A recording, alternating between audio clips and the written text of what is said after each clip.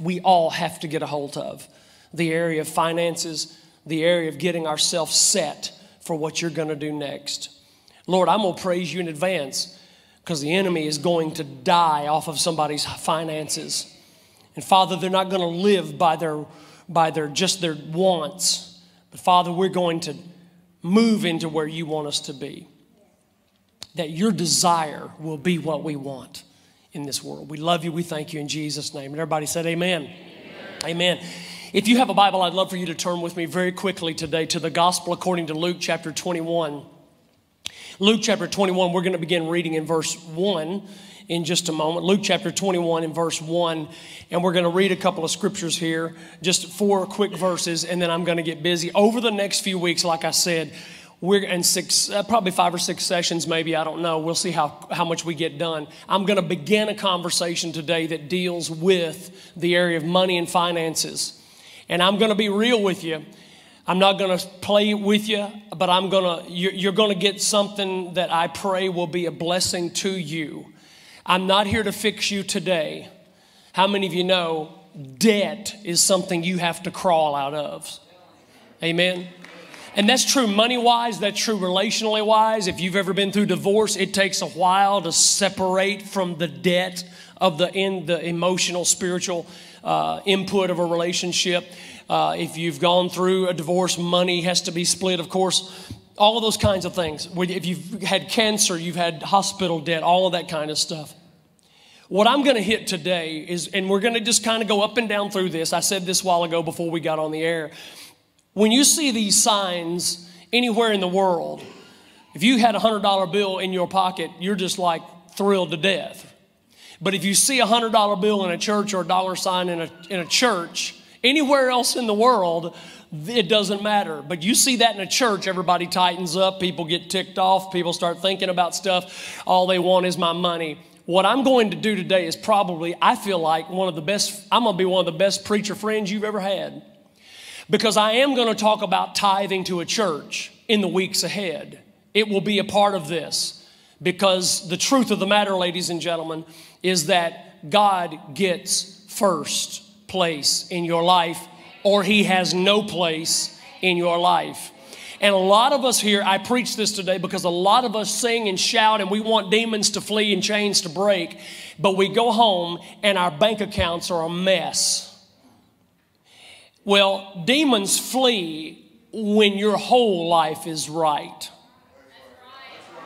And so I want to get you balanced. And some of you, I love you, you love Jesus more than I do, but you're not balanced in your life. And I want to help you.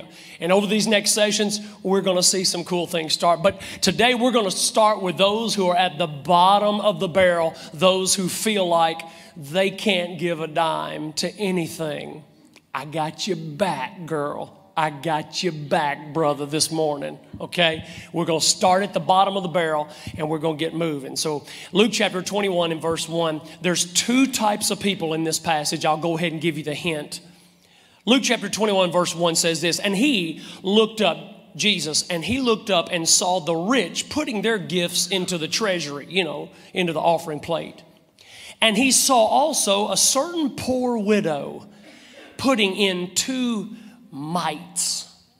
So he said, truly I say to you, this poor widow has put in more than all.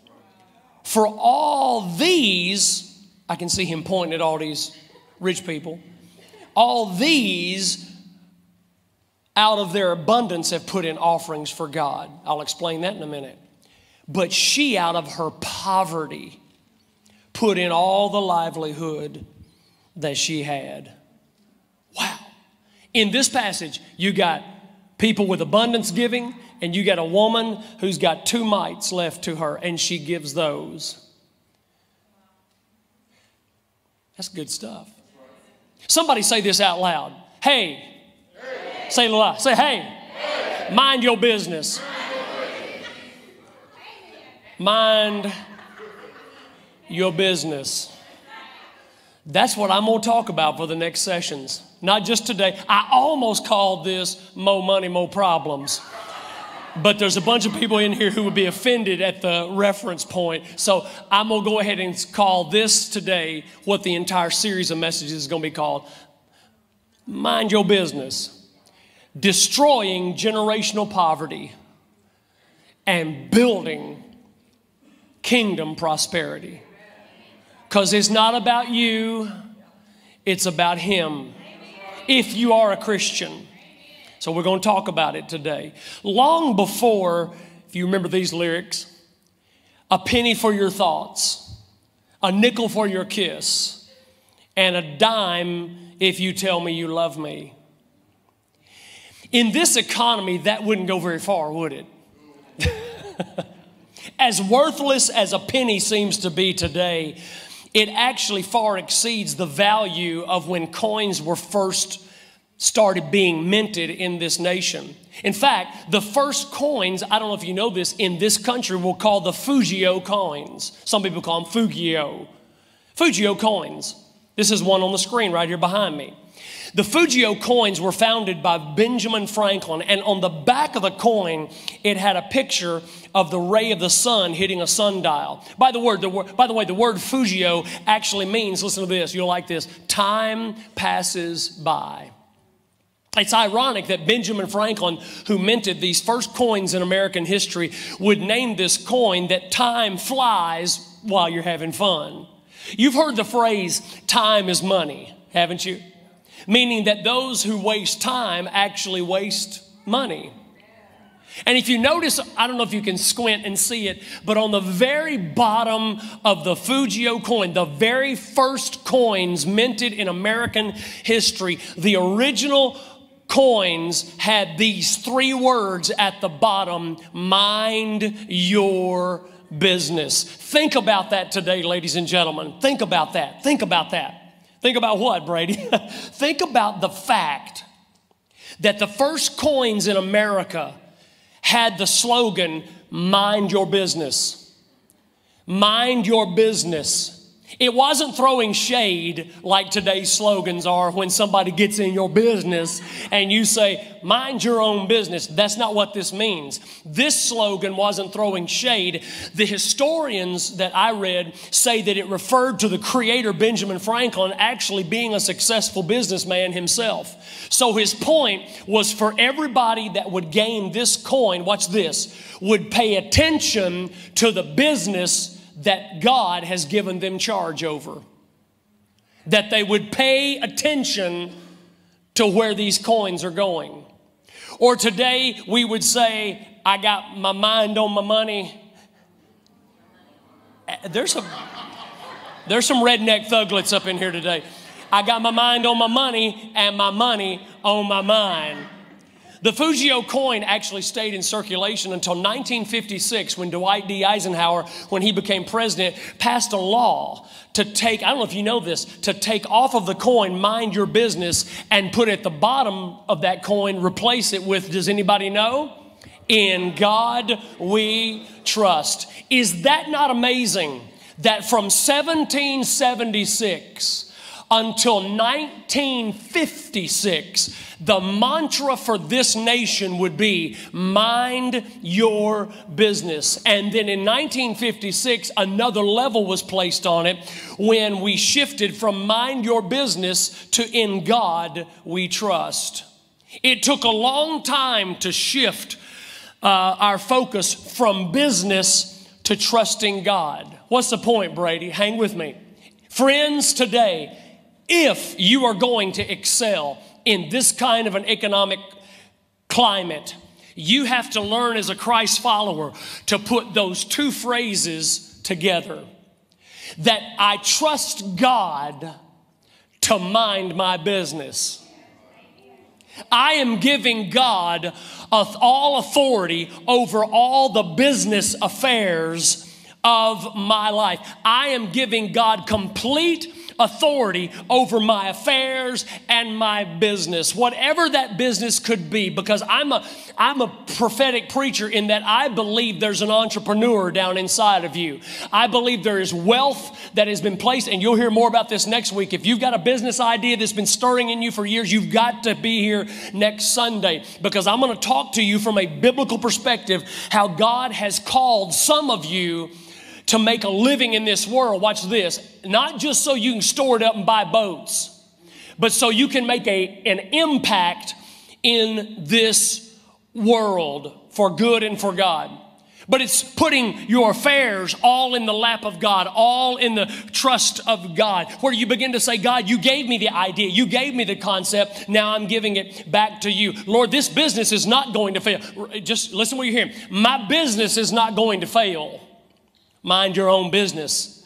My business will never fail. My bank account will not go negative anymore.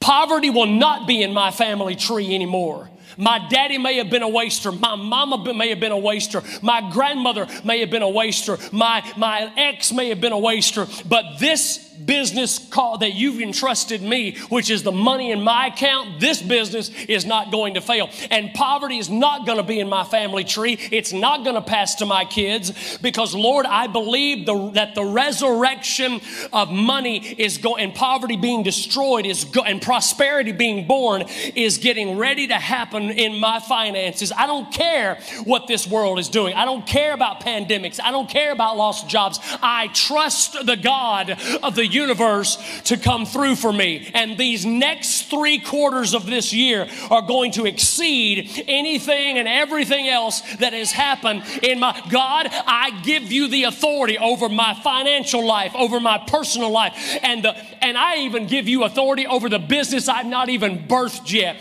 So God, get all up in my business so I don't waste my potential on my way to heaven. I want to tell you something this morning, and I want to be very honest with you. You have been hoodwinked by your culture. The average, listen, we have been hacked by this culture.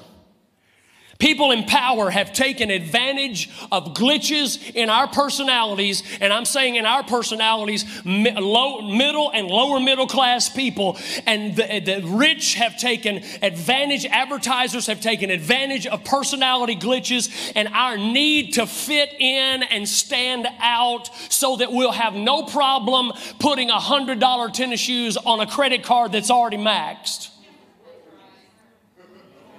You still love me? They're actually profiting off of the sale of the shoe and the other shoe, and you having to make interest payments that are going to go out. So you may take a $100 pair of shoes and you say, well, I'll pay it off in 6 months. You've added another $150 to a stupid $100 pair of shoes that your kid is going to be muddied up and won't even have. And I'm telling you, advertisers have hoodwinked you. Politicians have hoodwinked you. They count on you to have short attention spans. Banks know that you're impulsive. Do you know when gyms make all of their money? Gyms, fitness gyms, January, because they know you're going to pay up and never show up. Powerful organizations need a truth teller. And I'm going to tell the truth today. I may not have a big platform, but I'm going to tell the truth, because I don't want you to waste your life trying to keep up with the Joneses and then they refinance. It's time for us to hack back. Powerful organizations need a truth teller. Let me tell you something. Church needs a truth teller. I don't preach for money. I don't preach for money. I don't have to. I own 3 businesses myself that I operate. I'm telling you, I'm going to learn some stuff for myself today. I am afraid, Christian people, many of us have allowed blessings to make us victims instead of us applying sound biblical principles to help us be victors and make an impact in this world. We spend just like the world. We do. We spend like the world does. We want to look like the world does. Even our worship music sounds like worldly music 5 or 6 months after a popular song comes out. We can't do anything original. And yet, wealth is something in America that's tough to talk about, because some of you have been in third world nations as I have been. And I've been in some third world nations where to be wealthy is to have your own bucket to go down to the muddy river and pick up muddy water and bring it back home for your family. That's wealth. So regardless of where you are, can we just already put our guard down and say, forgive me for saying this, by God, we're all wealthy. If you woke up this morning in a bed, you're better than half the people in this world. If you put something in your mouth to go to your gut this morning and you called it breakfast, you ate better than half of the world's population. So don't tell me you're broke, you ain't got nothing. No, you just don't have the money to buy the Mercedes you want. You're all rich. Orchard guys, look at me. You're rich. You had a place to sleep last night. Remember where you did sleep that time. Lady, you're rich. You may not have a husband who's bringing home the money, but you got clothes on your back and peace in your mind. Come on, help me now. So don't tell me you're just preaching to make about rich. We're all rich. We're all rich. I was reading the other day about a news story about debt in America and the church's response to it, particularly in minority communities and middle and lower class people. The reality is what's happening in the church is that lots of people shout, sing, and come to church, and they are so deeply in debt they actually are shouting over their issues. We have to start dealing with this in the church, because I don't want to waste my life. Do you? I don't want to waste my life. And I told the Lord recently in my life, I said, God, I want to make so much money. I want to have so much money come through these hands that I could just imagine dreaming what I could do to make an impact for people in this world. And none of it stick to these palms. But most of us live by a poverty mentality in this church. Do you know what the oppressed poverty mentality is? It's the 1st and the 15th. If you live your life by the 1st and the 15th, you are in what America calls an oppressed mindset, a poverty mindset. An oppressed mindset does not process like normal people. An oppressed mindset, their life is modulated by due dates. When the check comes in on the 1st, when the check comes in, and when the bills are due on the 15th, when the bills are due on the 1st. It is a survival technique. And my goal in this series is not that you live your life and money owning you. Has money ever made you anxious? Has money ever made you anxiety filled because the money wasn't in the bank yet? I want that to die out of your life. My goal in this series in the next few weeks, for God's sake, be in church. I'm not going to placate you. Get in here, man. I drove 170 miles to be here today. Get in this church with your wife, your family, your boyfriend, whoever you're fixing to marry, and let's get some stuff set up so that your life won't be locked the rest of your life into the 1st and the 15th. The lower middle class is actually the best at taking care of each other. If you grew up in the hood, some of y'all grew up in the hood, there was a time when there might be at 3 o'clock in the afternoon, bullets flying across neighborhoods. I got a friend of mine who grew up in the ghetto, and he said, Brady, I'm telling you, guns would be blaring, but we never locked our doors at night because somebody might need some air conditioning. The lower middle class are the one, listen, lower middle class folks, we feed the hungry. Yeah, we do. Statistically, we give more money to philanthropic organizations than the rich people do. It's time to break the poverty mentality off of our lives. But I'm going to tell you this one. It's time to stop driving Escalades up to single wides.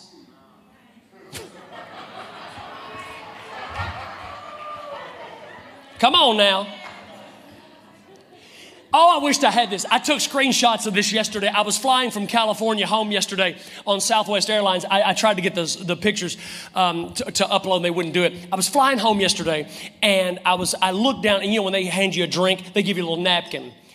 And the napkin said this on one side. It said about Southwest Airlines. In 1971, a triangle, which was between Houston, San Antonio, and Dallas, a triangle, In 1971, a triangle scribbled between 3 cities on a napkin transformed a dream into an airline and a wanna into a gonna. I was like, woo, I got to preach that. Wanna into gonna. The back of the napkin said this: where will your wanna take you?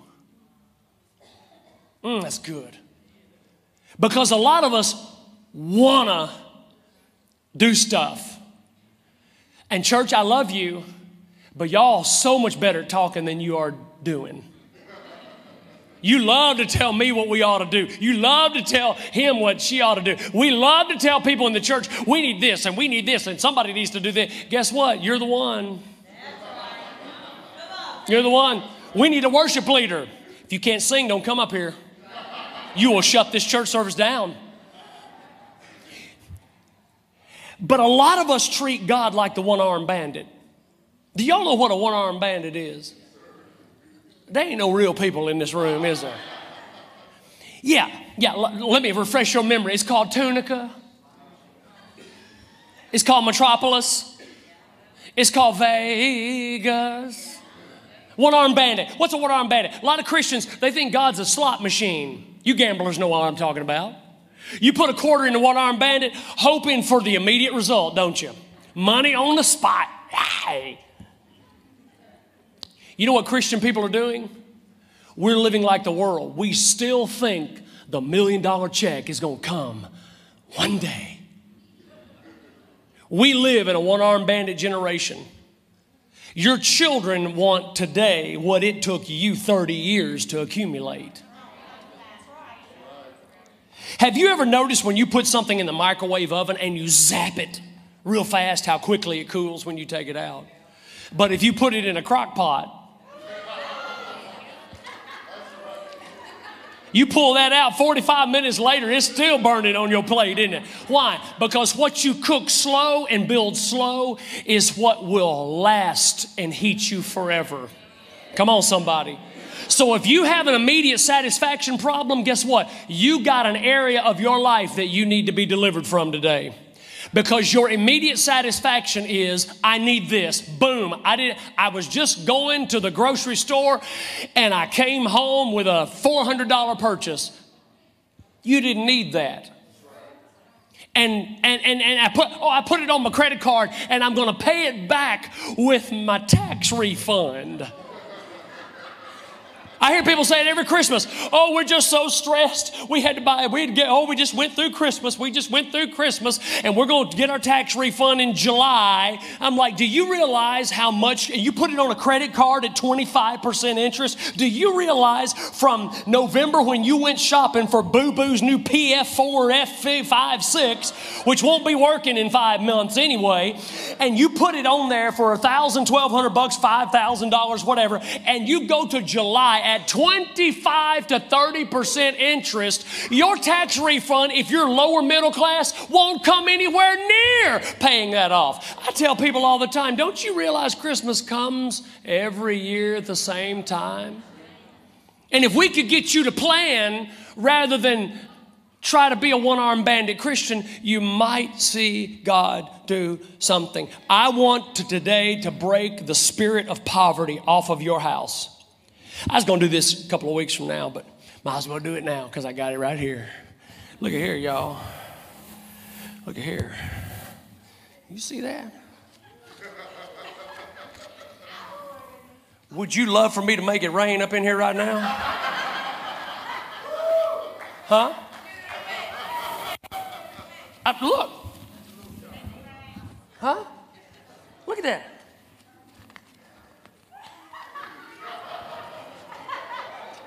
One, two. Look at all that. Hey. What would you buy if you had all this? Let me tell you something. You know what we're doing with this right here? Instead of going, okay, let's see if we could turn this into this again. And then when those two piles come together, then the next pile, the third pile, it may take a few years, but the third pile will be 3 times the size of the first two together. But because we have instant gratification, do you know what we do?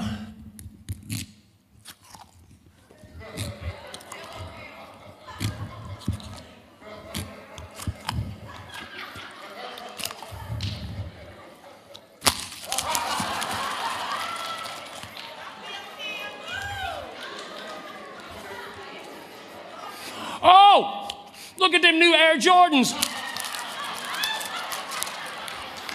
Oh! Ooh, they got some new MAC makeup now.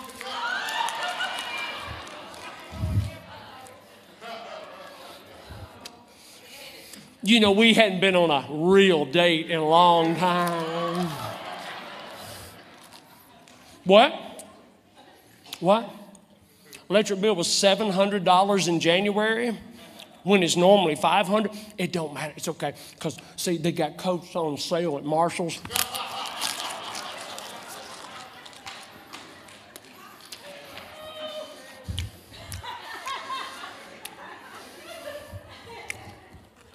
Oh, okay. You have been bugging me about that new stupid game forever. I've told you 6 months now you're not having it. Just to shut Junior up. Come on. Come on. Come on. Come on. Come on.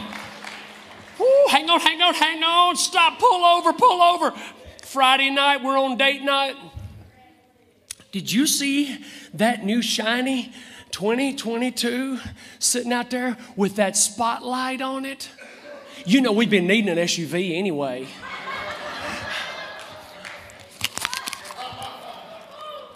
What?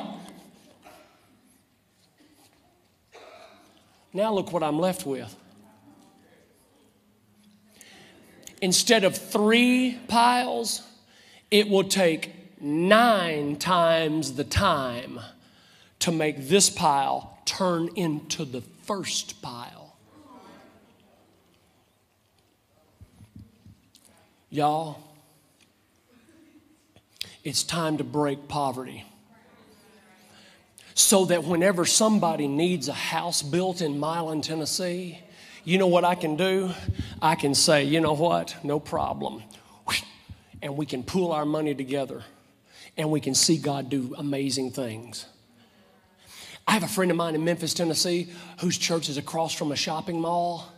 And he stood up in his church and he said, you know what we're going to do? Instead of y'all taking God's tithe money and money that you're wasting, that we could do together to make an impact, I'll tell you what we're going to do. We're just going to pray God put all our resources together, and guess what? We're going to buy that shopping mall. And you know what they did? They laughed. They laughed because in church in the South, we're just all about fellowship dinners and hugging on each other. And 4 years later, they bought the shopping mall. And they now have African-American business owners, lower middle class, white business owners, all in there making a living. Can you dream with me a second and get out of your bank account? And if you belong to this church, can you imagine what we could do if we could get so freed up financially, individually, that then we could come in here? We keep talking about trying to be a church. You know, here Vineyard keeps talking about trying to be a church that's out of the box and a regional compassion center. We can't be a regional compassion center if your credit card debt is so messed up that it takes 80% of your salary every week to pay it off. Ew. And in case you don't like this, you would be interested to know. That was the introduction. Was that okay? You would be interested to know that Jesus taught more about money than he did heaven and hell, or worship, or demons getting cast out. There's only one thing that God talked about more than money, and that was the kingdom of God coming. In fact, I'll throw this in because you look like nice people. 11 of the 39 parables that Jesus told, you know, a parable is a story.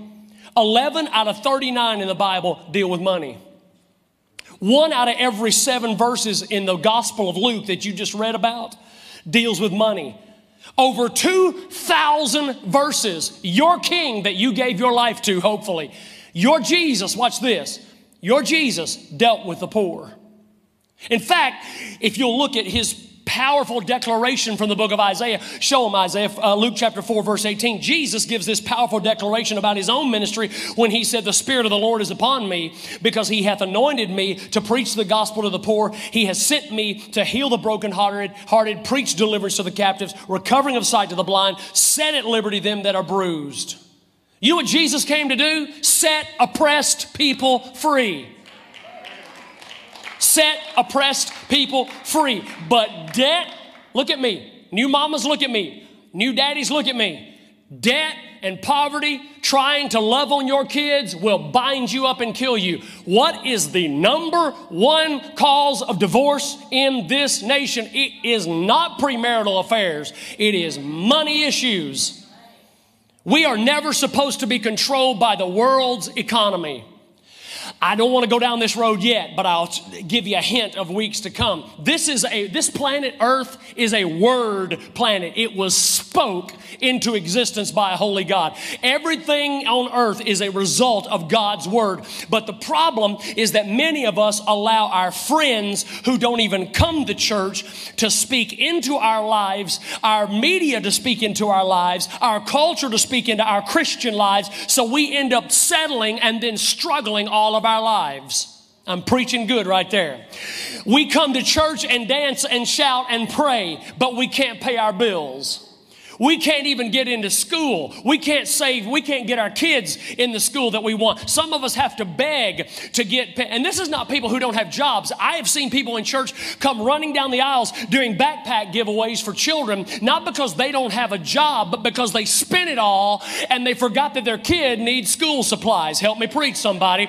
We can't be the church. We can't give to any causes. We can't bless everyone, all because we go through life mismanaging our business. The goal for this study, honestly, is going to be Luke chapter 6, verse 38. Show them, Isaiah. It says this, and I want you to get here, man. Give, and it will be given to you.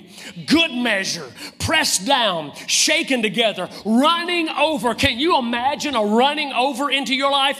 I'm a testimony of it. Aren't some of you? A running over will be put in your bosom, and with the same measure that you use, it will be measured back to you. What am I telling you? It is time to break poverty off of your family tree. It is time to stop begging for what you need after you've blown money on what you want. Preach, oh, preach, Brady. I'm about to preach. Let me get you to do something. Let me get you to do, y'all about to lose you. I'm about to lose you. Everybody put your hands out like this. Put your palms up. You don't have to hold them up. Just put them out in front of you. Look at those palms. Think about all the money that ran through your hands that has been wasted, and wonder how much better off you could have been, we could have been, I'm with you too, financially, if we had that wasted money back in our hands. Thank you. That the only way to break this cycle is to get sick and tired of being sick and tired, and recognizing that immediate gratification is a demon. It is a spirit. It is a demon, and it will kill you. We come to church and run and shout and praise God, and we go home and we don't have anything. Well, guess what? If you don't have anything, you can't help anything.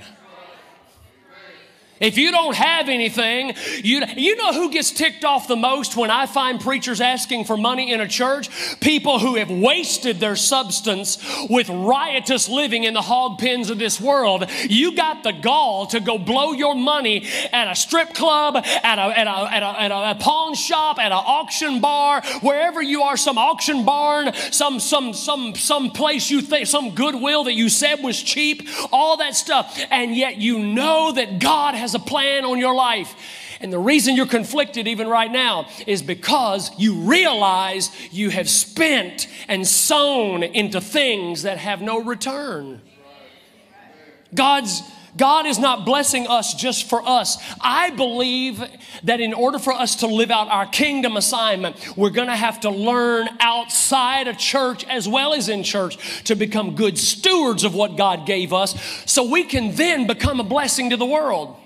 I'll never forget, I'll throw this at you. I'll never forget a couple of years ago, a young girl sent me a message. I get messages on Facebook like you do all the time. And this young girl wanted to go to a foreign nation to be a missionary. I knew this young girl, had known her for years. I knew her little car. I knew her little car she bought. I knew she had left college because she said she was going to do something else. She was all there, and she wanted some money to go on a mission trip to a foreign nation, and she needed, I think it was $5,000. She set up a GoFundMe, and she had at that point when she got a hold of me, because I checked on it, $5,000. And I went back to her because I'm crazy. I said, let me ask you something. Where's that little car of yours? Oh, I traded up. You traded up? Yes, and the payments were only $340 more a month. Well, are you not still in college trying to become a nurse? She wanted to be a nurse. She wanted to be an RN. She said, no, I didn't do that. That wasn't where the Lord was leading me. So you went and blew your parents' money for 3 semesters before you figured out this was where you weren't supposed to be. But you want to go be a missionary for 2 weeks? You know what I told her? Y'all ain't going to like me. Don't ask me to fill in holes. You want me. That's what the church does. Send me money so I can go to the Ramp School of Ministry. I want to go to Bethel. I want to go to Africa. I want to do all this. Well, how much have you invested in it? Well, I put $250 in by faith. I'm just believing the Lord. You got years to plan ahead before you move anywhere. I want you to know that God, can I give you one liner for this whole day? I want you to know, God will bless you the day He can trust you. Oh, I just said something right there. There's some marriages squirming in this room right now. But God will bless you the day He can trust you. In 1986, the former chairman of Chrysler Motors, you know him, Lee Iacocca, many of you know that name. He was the leader of a project to restore the Statue of Liberty. He received generous donations from wealthy people all over the world. The Bill Gateses, the Steve Jobses, all the wealthy people, the Warren Buffetts. But the gift, Lee Iacocca said in his autobiography, that impacted him the most, listen to this, you'll love this, came from 78 homeless Vietnamese refugees living in a concentration camp in Thailand. The 78 refugees, watch this, sent Lee Iacocca $117.19. They had lost everything except their hope, and they knew about the Statue of Liberty, how much hope it gave. Even years ago, when into that harbor you could come and see old Lady Liberty with her, with her baton up in the air, with her torch up in the air. And he said, nothing made any more difference to me than those refugees from Vietnam who sent me $117.19. God will bless you the day He can trust you. By the way, all those Vietnamese refugees, out of 78 of them from 1986 until 2012, 34 of them were multimillionaires living in New York City because Lee Iacocca had every one of them brought here. God will bless you the day He can trust you. I believe that God, look at me, this is not just a little 3-point sermon and a little church service to make you feel like you pleasing your mama for going to church. Throw that crap out, please. I believe for some of you in this room that God is getting ready to get in your business, that you're going to finally get free from the false obligations of stuff you thought you had to have. God said, he that the Son sets free is free indeed. And I may not shout you, and you may not like this kind of preaching. Well, go somewhere else where they'll tell you a bunch of hoodlum stuff and theology. But I want you to be free. I don't want you to come to church and try to dance and shout and become over spiritual to make up for the last 6.5 days of your bondage, to make yourself feel better. The devil is a liar. I want you free. Watch this. But I don't just want you free from your abuse. I don't just want you, although that's enough, I don't just want you free from your crack habits or your drug habits or your alcohol habits. I want you free from mortgages. I want you free from student loans. I want you to finally get free from car notes. I want you to get free from IRS payments. I want you to finally get free from the lien on your house. Somebody preach with me now.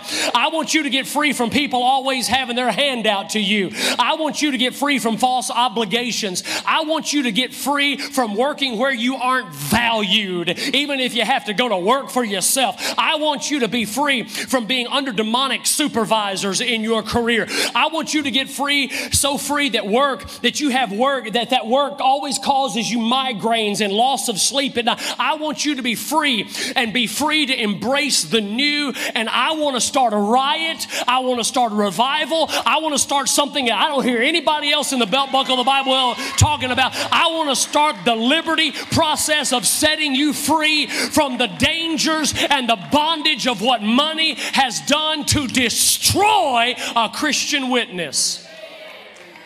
When I read about those ragtag Vietnamese refugees, I thought about this widow woman in Luke 21. This woman is unnamed, yet she's placed in the Bible Hall of Faith. She is the hero of all those unnamed and unnoticed saints of God who keep the churches going. She represents, this woman does, she represents those who, just because they love Jesus, do the work of the Lord unselfishly. She is considered by theologians to be a gold medal giver in the Gospels. She's considered this, watch me y'all, even though she only put 2 small coins in the offering plate. They were called 2 mites.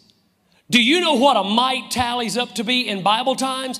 It tallies up to be 1/4 of the day's wages in Bible times. They weren't called pennies. They weren't called dimes. They weren't called nickels. They were called mites. And this woman, the book just said it, didn't it?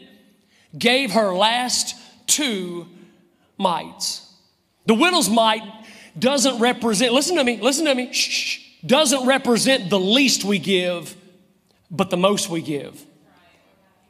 Understand, when it comes to giving, God sees more than the portion, God sees the proportion.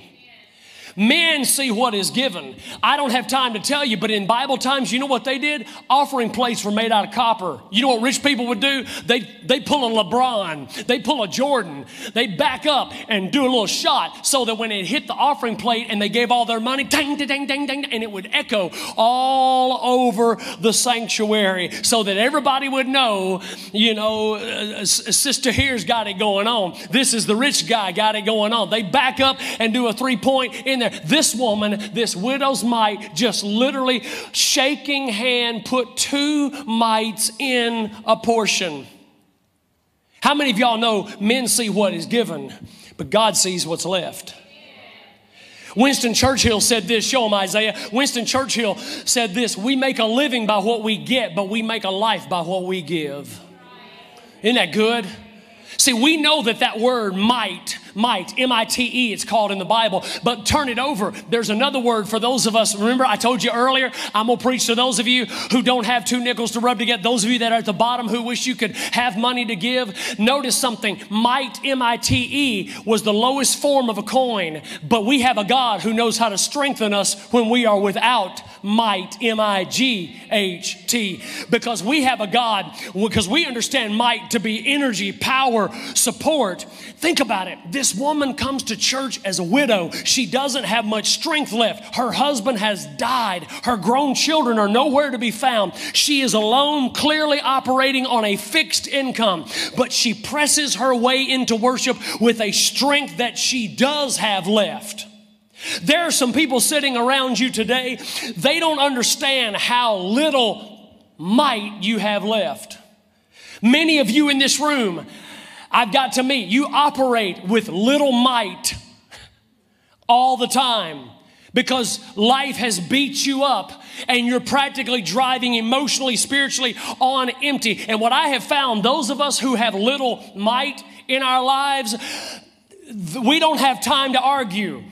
We don't have time to explain ourselves. They're tired of defending themselves. They're tired of being misunderstood. People with little might in life are tired of assuming the worst, tired of being the bigger person, tired of being taken for granted. I'm preaching and y'all are all just sitting there. People who are low on their strength and have little might in their life are tired of being taken lightly. But in spite of all that, this woman, just like some of you, she found the strength to get in the presence of God.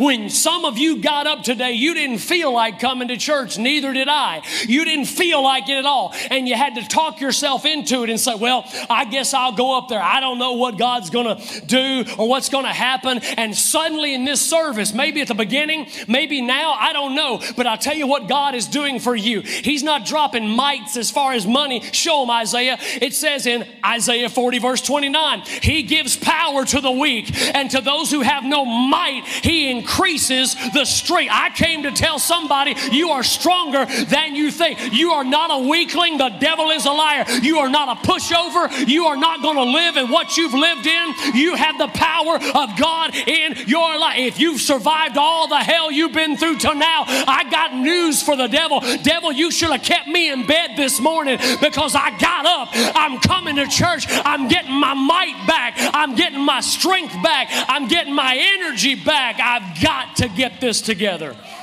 In fact, after all you've been through, if you were a coward, you'd be dead by now. Bad to the bone people can take what's little in might and make it work for what they've got. Whew. Somebody say, work it. Work it, work it, work it, work it, work it. You're still standing. So don't tell me God hadn't been good to you. Oh, she had 2 mites, but she had more might in her. I found a guy, but I couldn't find him in Revelation. I couldn't find him in Matthew. I couldn't find him in John. Y'all, I was looking for this guy and I couldn't find him. Chris, I was trying to find him. I couldn't find him. I was trying to find this one guy. I found him on a Saturday morning. I found him on a Saturday morning. His name is Popeye. He's got an amazing testimony. I know he's not in your Bible. I don't know if he ever met Jesus. But I'm going to tell you his testimony. Popeye was a sailor man. Don't look at me like that. You couldn't get up here and do better illustrations. Some of these brothers going, what's this player hater? Just sit there, man. But he was always getting beat up by Bluto. Bluto only wanted to fight Popeye. Do you know why? Because he had oil. If Popeye didn't have oil, he wouldn't be messing with Popeye. You don't even know why the enemy's fighting you, do you? You may tell you why the enemy's all in your bank account and you get to the end of a week, end of a month, and suddenly you look back and you go, I had a whole bunch of money. How come the enemy took it all away? Where's it going? I'll tell you why the enemy, if you're wondering today why the enemy is fighting you so bad, it's because you got olive oil. If oil wasn't on your life, the enemy wouldn't mess with you. Those of you that just are little church Sunday people every 3 or 4 months, I don't have a word for you. But if you're here and you know that somewhere back there, God put a place down inside of you. God put a business inside of you. God put an entrepreneurial spirit down inside of you. He's beating you up because you got some oil on your life. What is amazing to me is that Popeye keeps getting beat up because Bluto wants his olive oil. And our grandmamas and our mamas taught us that we had to eat our spinach in order to be strong like Popeye. But let me tell you what mama and grandmama did wrong. They lied to you. Because while Popeye was getting beat up, he still had the strength to pop a can of, grab a can of Campbell's chicken noodle soup, bro, and in one hand pop the can top off of it. He was not supposed to have any strength until he ate the spinach, but he could still open before he ate it, and the muscles popped out. I'm preaching better than you honkies are amening me. He could still pop the can open before he ever ate it. And I never figured out how he had the strength to open the can while he was getting beat up. Well, I think I came to the answer on the drive in this morning. That's because before he ever got beat up, he touched the oil. Come on, help me somebody. Because when you touch the oil of the God I'm talking about, it's better than Wesson, it's better than Olive, it's better than anything. When you touch the oil I'm talking about, the oil I'm talking about will run demons out of your living room, baby. baby. When you get this oil on you, your bank account will swell up and the demons will tremble. And every now and then you have got to give God glory for the strength that you've got, even when you should have been defeated. Is there anybody in this sweet church who had strength you didn't know where it came from? It was at 2 o'clock in the morning and you had the strength to make it through. I wish you give God a little bit of praise in this place. I had strength when I didn't know where it came from. Woo. Somebody say, mind your business. Jesus is in church one day and there were offering plates set out. There was no paper money. And in the temple, the beautiful structure, I told you, I'll go back over it one more time for those of you who may have missed it because it's a real important point. All these embellished, costly decorations, and Jesus wasn't even impressed with their temple. He would tell them their temple's going down in one day. Remember that? The offering plates were made out of copper. All the big wigs would make their offering. They'd blond it in. They'd arch all their coins in, and it'd hit the plate. And it'd make noise all over the place. That's why we Christians today, us Christian people, here and all across the world, believe in what we call the sacrifice of praise, according to the book of Hebrews, because your praise offering ought to make some noise when it hits the plate of God's receiving it. And if you haven't been through anything, you won't praise God for anything. But if you have learned to trust Jesus, now I'm going to preach you, because if you've learned to trust Jesus when the bank account was low, when you didn't have anybody to trust, and in this moment everybody's walking down dropping their coins in, their offerings are making noise, and here comes this widow woman and these two little mites, little bitty coins, and her offering, watch this, listen with your spirit, her offering didn't make any noise at all. What's the point, Brady? Because sometimes people underestimate you because you don't say a lot. Just because you don't see me making noise, Brady, don't mean I don't love Jesus. Sometimes God deals with me in the quiet places, but He still sees my sacrifice. And due to His omniscience, knowing everything, Jesus knew exactly why she gave. Jesus knew exactly what she gave. Imagine sitting beside somebody you've never seen in church and you ask them, what are you giving today in the offering plate? They tell you, mind your own business, right?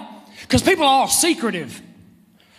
But they'd be offended. People start texting, they hide money in the palm of their hand. They suddenly go to the bathroom because they don't want you to know what they're giving. Can I give you a scripture that I hope will release you? Proverbs chapter 15, verse 3. Show them, Isaiah. Proverbs 15, 3. Look at this. The eyes of the Lord are in every place, watching the good and the evil. Yeah, watch this, watch this. What's that have to do with me, Brady? I want to tell someone right now sitting here, His eye is right now watching your bank account. So He's not, Brady. His eyes are in every place. His eyes on my credit score. See, you don't think about that, do you? It's time we get Monday into Sunday, y'all. The reason some of y'all are so schizophrenic and won't walk with God half of your life is because you hadn't put Jesus in your Monday yet. His eye is on my income to debt ratio. His eye is on my bills. And I cancel, prophetically for 4 of you in this room, I cancel every enemy trying to fraudulently break into your bank account. Your name is not going to be compromised. Your interest is not going to be, is going back up. The internet is not going to steal from you. Equity is going back into your house this year. God has got His eye on you. You know what happened? I got to go quick. The wealthy people who went ahead of this widow, they had the wrong intention. They were giving in church for recognition.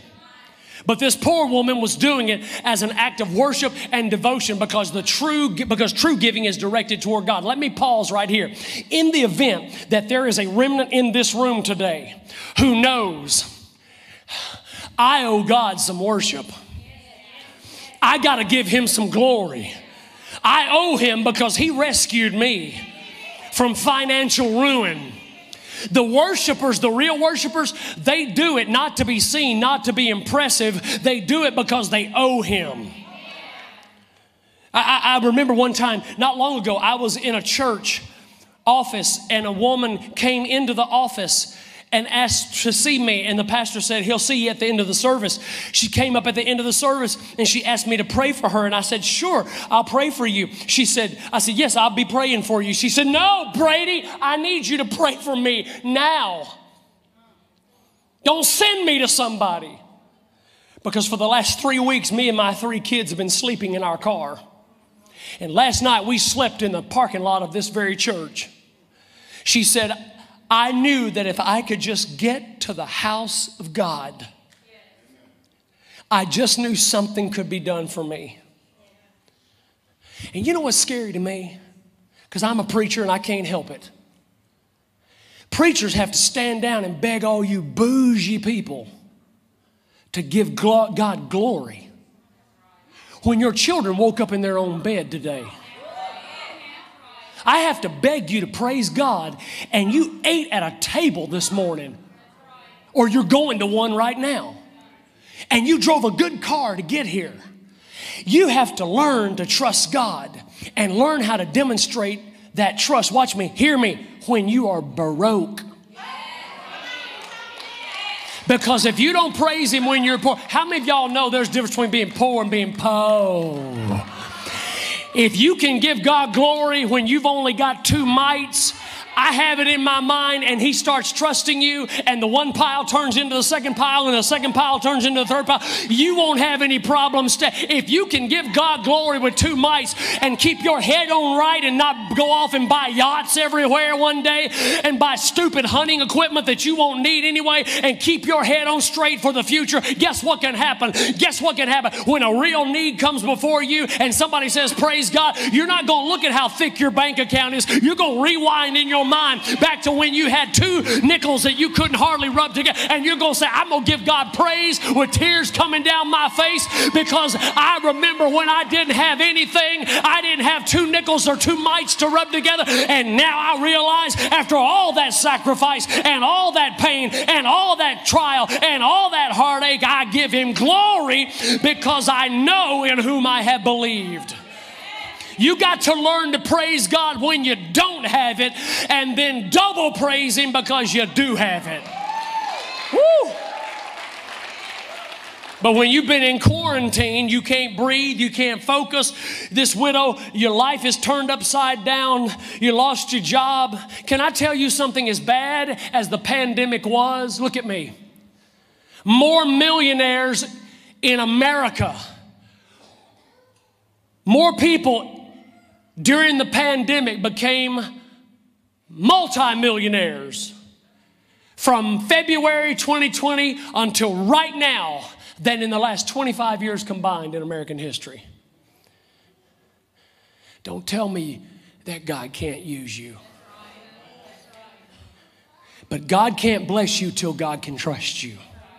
Some of you right now are just like this widow woman. Watch me. You have your back against the wall, but you dragged yourself out to church today to say, Lord, I don't know when I'm going to do it, when you're going to do it, but I know you've got a miracle with my name on it. And God, watch me. I'm not going to sit back and eat bonbons and wait on you to come. I'm going to put business thoughts on the paper. I'll show you how to do it in a couple of weeks. I'm going to start believing in the power of multiplication for my family. I'm going to start working it. I'm going to not just pray over it. I'm going to plan and pray at the same time. Most of us are blessed that we're not even half as destitute as this widow woman was. She came to church, all she had was 2 mites. But she said, I'm going to church with no husband, no insurance policy, neglectful children who aren't here with me, and I'm coming to put God to the test to see if He will make a way for me. And long before the Constitutional Congress ever came together, she was saying, this is all I got in my business. I'm going to mind my own business, and I trust in my God. Did you know, ladies and gentlemen, that the intention of President Dwight D. Eisenhower when he changed the Fugio coin slogan, mind your own business, to in God we trust at the bottom of our currency, that your money would actually, everywhere it went, would be saying a prayer. That every time you put money into your pocket, into your Venmo, through PayPal, or from your boss, that company you work for, your money is actually praying. It's saying a prayer. And the prayer is, everything I need goes through a prayer line. See, this is the moment for those who are delinquent on some bills and you need God to catch you up. You need to start proclaiming what your money is telling you. In God, I trust. Hey, I love America. I love America. Yes, we need to get back to trusting God in America. But let me tell you something. If America goes to hell in a handbasket, you can still trust God. Because I've never seen the righteous forsaken nor his seed begging bread. Come on now. She was saying, putting 2 mites in an offering plate. No sound was made. I trust God to supply me with all of my needs. And here's what and I trust him to do it. You know why we're crazy? Well, look at me. Because we trust the cable company when we pay the bill. We expect ESPN to come on, don't we? When we go to the gas station, we expect gas to fill our tank and not Pepsi Cola. I want to say something to you. Look at me. Young parents, look up here at me. How can you trust Exxon? How can you trust Charter? How can you trust Xfinity? How can you trust Dish Network? How can you trust Netflix? And yet you don't believe that when you give to God and get yourself in order under his oil and his glory, that everything he told me that could be mine, everything he said he would birth through my life can come to pass when he can trust me with what he's blessed me with. I came to tell some of you who don't have any dreams or any visions or any goals, but I can tell some of you don't, but those of you who are believing God for a great impact in your life, this is where you have to get. In fact, I'll read it to you one more time. Luke 21:3, show them Isaiah. It says, Jesus said, I say to you, this poor woman has put in more than all than these rich people. This means, y'all, look at me. You know what that means? You know what that's literally saying? It is saying that the Lord Jesus was so deep in her business. They know, listen to this one, the rich people who gave and clanked in the altar so everybody could hear it, they gave out of their surplus. But she gave out of her substance. Jesus is saying, who do you think's better off? I say again, poor people, middle class, lower middle class people, we're the ones feeding the hungry of this world. We're the ones building churches. Hey, Vineyard, it's us poor people putting on food drives, feeding 2,000 cars coming through here. It's us poor people. It's us. It's us. And a few friends, thank God, from Tyson and some other places. But here's what I'm here to tell you. Compared to what those other people gave, her 2 mites, it didn't pay the mortgage of the church. It didn't meet the payroll. It didn't pay utilities of a church. But when she gave what she had, it put a mandate on the oil on her life. I want somebody to know God says, I'm looking for what you are going through. And I won't let you struggle in this next season like you did. If you will get your Monday through your Saturday finances as exciting as you do your Sunday expectation in worship. Hey, young college students, teenagers, look up here. If you could get this going right now, you will be a multimillionaire in no time. No time. But you got to get it right now. And I don't have time to give you the numbers on it, but you got to get this right now. And God says, when you start getting it right now, and I start trusting you as a 17-year-old, 18-year-old, 20-year-old with money, not to go blowing it on your honey, not to do all kinds of stupid stuff, but to have enough for yourself, have enough for God. Pay your God, pay yourself, and live off the rest. We call it a 10-10-80 plan. Pay your God 10% of your paycheck. Pay yourself. Invest in a mutual fund. Invest in Vanguard, Roth IRA. Do something that pays yourself for the future and then live off the 80%. You'll be a multimillionaire by the time you hit 40 years of age. God says, if I can trust you that much, then guess what? If I can trust you over 2 mites, I might can trust you over 2 million. The problem with her is she ran out of time. She was a widow. She was older. She'd lost her strength. That's why the Bible says you got to start now. And if you're looking at me today and you have ruined a lot of time in your past, look at me, look at me, look at me. And you don't have the time in front of you, the runway in front of you, God says, don't waste another second. Start it now. Because when you give out of your substance and not your surplus, God says, I'll rearrange all this. I heard a story recently of a little girl who had a dying father, sick with cancer. And the little girl went to Walmart, and while she was walking through the store, she saw a baby doll that she wanted. And she told her mama, she said, Mommy, I want that doll. The mama said, we can't get you that doll. Daddy's sick. We have to spend money for Daddy's medicines. I want you to have it, but we can't afford it right now. The amazing hand of God healed that little girl's father, and he went back to working in his career. At her next birthday, several months later, he got her that baby doll that she wanted. But the Sunday after her birthday, which was her birthday party was on a Saturday morning, balloons and everything, all of a sudden they went to church on Sunday morning. And the preacher got up and preached that we have to give God what we love the most in life. The little girl started crying. When they passed the offering plate, she took that little baby doll and put it in the offering plate. Some of the ushers started laughing, and then some of them started crying. People started pointing at her, and her mother asked her, why did you just put your baby doll in that offering plate? The little girl said, because I love this doll the most, but I wanted to give it to God, who I really love the most. On Tuesday of that week, that was Sunday morning, the pastor came by the house, and he had the doll in a nice gift bag. And the pastor said, I saw you Sunday, looking down at the little girl, said, I saw you Sunday, and I appreciate your sacrifice, but I came to give you your doll back. And the pastor waited for the little girl to say, oh, thank you, preacher, thank you, yes, yes, yes, and run and hug her, but she started crying. The little girl then said, I can't take that from you, pastor. The pastor said, oh, it's okay. You've modeled for us what sacrificial giving looks like. And the little girl starts crying harder. And she says, I still can't take it back. He said, why can't you take it back from me? She said, because I never gave it to you. I didn't give it to you.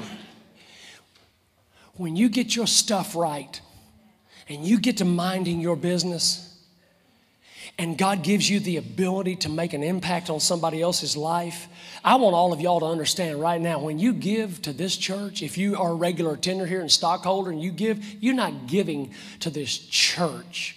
You're giving to the God who has been better to you than anything else in this world. You're not paying bills. You're giving to God because the world didn't give it and the world didn't take it away.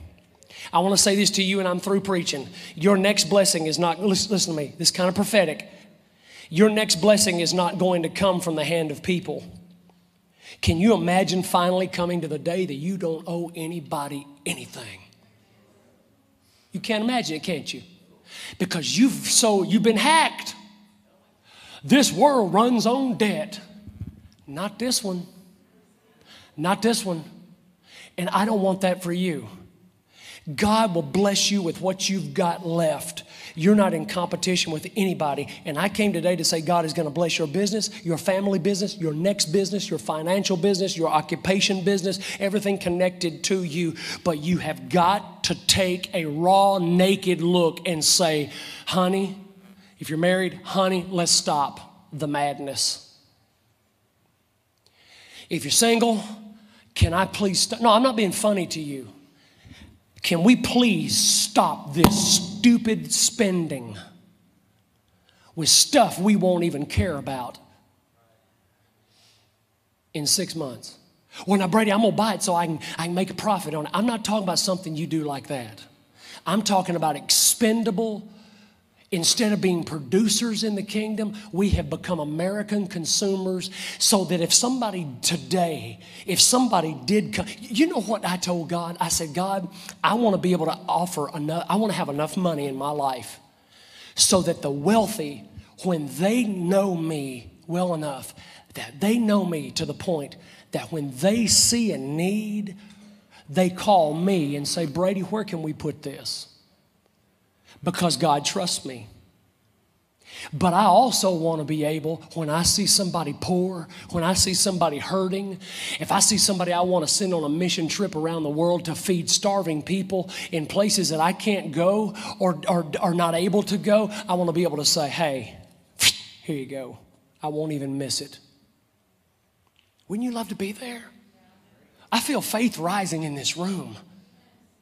But you got to quit being, forgive me for saying, a belt buckle of the Bible Belt, fellowship dinner, fried chicken dinner Christian.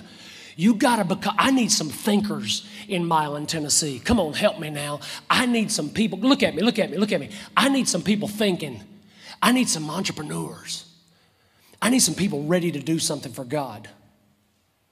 If this church would have had your finances ready, y'all started talking over 3 years ago about a women's orchard. If we'd have had our personal finances together in this church, by God, we'd already had it fully staffed and running right now.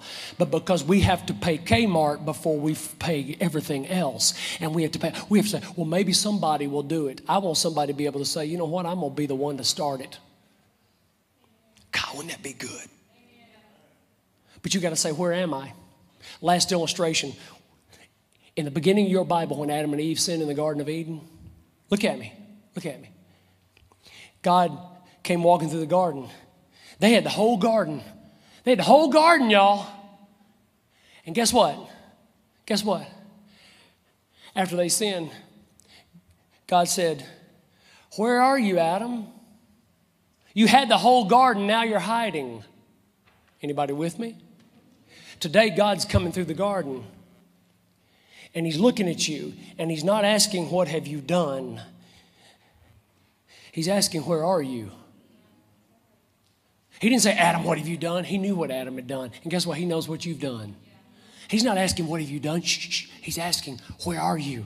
How are you in a place where you have now gotten to this age and you said to yourself years ago, you were going to own your own business. You were going to own your house by now. You were going to own vehicles. You were going to have things for you. You were going to have things instead of things having you. But he's saying, where are you? How is it that you gave up on your goals? How is it that you surrendered your dreams? What happened to you? Where are you, Adam? That you settled for a mediocre life. That you have to make up excuses and post selfies that shows the world you have a great life, but it's a financed life. Where are you? That you feel like you can't move like other people can move because you keep comparing yourself to them. Where are you? Thinking that you're finished because of the mistakes of your past. And now you beg God for handouts after millions have come through your hands. Where are you? That you occupy space and never make a contribution. Where are you? That you have forgotten about the generation that comes after you. That you can give them toys and you can give them trinkets, but if you don't give them a prosperity kingdom mentality, they're going to waste more money than you ever thought about. And you're going to sit in your little guppy house and your little old chair because you can't afford nothing else, and you're going to complain, you just kids spending that money. All they're doing is twice what you did. Where are you? That you said to your wife that if you could ever just find a radical church, you would contribute and y'all would get involved and make a difference. Where are you? The sad thing is that Adam, when God said, Adam, where are you? Watch this, y'all. Adam never answered the question. Because I'm looking at some people who have hidden your losses and expenses so much, you don't even know. Most of y'all in this room and watching me, you have no idea where you even are financially. God says, Adam, because you don't know where you are, watch this. I'm putting you out of the garden. Ooh. Pain for Eve in childbirth, and work from the sweat of your brow till the day you die. But worse, I'm putting you out of my presence. The greatest sin in life, ladies and gentlemen, is having areas of your life outside of the garden, outside of the presence of God. So the question is not, can I please teach a church full of people? in the belt buckle of the Southern Bible Belt. It's not about, are you in church? Are you in His presence? Is your money in His presence? Is your mind in His presence? Is your boat in His presence? Is your new back porch in His presence? Are your shoes? Is your makeup? Is all the toys? Are all the toys? Are you in His presence? Or are you just wanting fire insurance to get out of hell? Can you get yourself back together? I'm not here to judge you. I'm asking you, can you get yourself back together? This little bald guy believes you can. You got it. You know how I know you got it? Because you got this far. What does the Bible say about you? The greatest, listen, the greatest, most valuable thing you have is not the $100 in your pocket or the millions in your bank. It is your soul. Because what does your Bible say? The greatest currency you own is your soul. Currency, current, a river flowing here today, gone tomorrow. That's why Jesus said, I tell you what, when He saw your sin debt, He said, I will go to the earth and I will pay the ransom for your soul. Jesus said, I'll be such a bad to the bone businessman that I'll buy your soul back from the enemy. And once I buy her back, once I buy him back, watch this, then I'm going to get in their business. And I'm going to create a life, and I'm going to create a destiny, and I'm going to get in their family tree, and I'm going to destroy poverty in their life. I'm going to destroy everything the enemy has. I don't expect all of you to shout, because all y'all are used to is some little 3-point in a poem kind of stuff. You would pay thousands of dollars to go sit in a seminar to teach you what I just taught you. You got it free on a Sunday. What are you going to do with the free information that God just gave you? Just keep spending? You say, that's none of your business, Brady. Oh, by God, it is. You know why it is? Because if you're a Christian and I'm a Christian, we're in the same family. And when I see you wasting or you see me wasting, guess what? We ought to call each other out. We ought to call each other out. I know who's millionaires in my life. I got friends that are multimillionaires, and I know who are paupers. And you know who supports the cause of Christ more than most of my millionaire friends? It's those paupers who say, Lord, I'm just going to give you what I got because I want to make a difference in this world. And I came today not to preach to the rich folks. I came today to preach to those of you who are the down and outers. Mind your business. Get yourself together. God's not through with you yet. If you're 12 years old and you're mowing yards this summer, you say, well, I got 12 yards. Go get 24.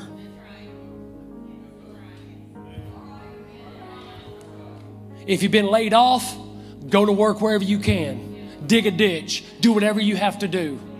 Don't let your kids starve. Don't let your kids starve. Get yourself together. Ask yourself a question. Where am I financially? One of the greatest blessings happened to me in this room this morning, and I'm through. Somebody walked up to me and said, hey, I see these dollar signs up here. I just paid so-and-so bill off, last payment today. And it was a bad purchase they made, but they stuck with it and they paid it off and they hammered down and they got out of debt. Right now, the average American owes $37,000 on credit card bills. 30% interest, good luck. You know the minimum payment doesn't mean a minimum payment. It'd take you 115 years to pay off $34,000 on a minimum $100 a month payment. Really. That's why I say to you, when it comes to your soul, Jesus paid it all. And God can trust you the day that He blesses you. And the day that He blesses you is the day He will say to you, can I trust you with this? So in this series, here's what we're going to do. We're fixing to get rolling, y'all. I know most of y'all ain't coming back. That's okay. I don't care. You know why? Because I'm not your mother. Your mama already told you what to do, and how'd that work out for you? Don't go to church because mama said so. For God's sake, don't go to church because grandmama said so. You come to this church in these next few weeks. I don't care if you never walked in this building. Plug in here for 4 or 5 weeks. Plug in here for 4 or 5 weeks, and let's get your finances ready. If you want to go back to First Presbyterian or somewhere else and you say, I don't like that guy anyway, it's okay. Just come here for a few weeks and let's get your stuff in order, and let's get the enemy out of your family tree forever. What am I telling you? Y'all know what I'm telling you is true. What I'm telling you is the day has come. You want to say it with me? Mind your business.